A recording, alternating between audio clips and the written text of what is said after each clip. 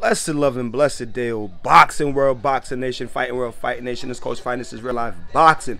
Caleb Plant just knocked Anthony Dirrell out cold.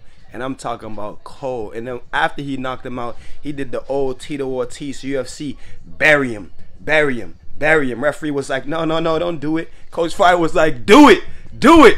Motherfucker had all that shit to say leading up to the fight about how much I hate you and all this. Caleb Plant just sparked him, bro.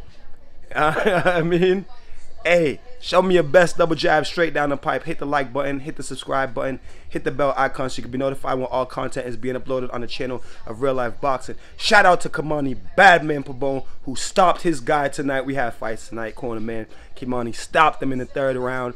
No, actually, yeah.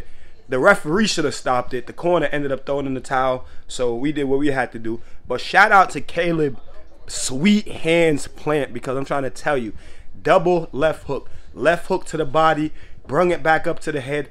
Andre Dirrell got caught trying to catch the body shot and then trying to counter with his own left hook to the head. Dropped the right hand, and in came a very short and crisp left hook by Caleb Sweet Hand Plant.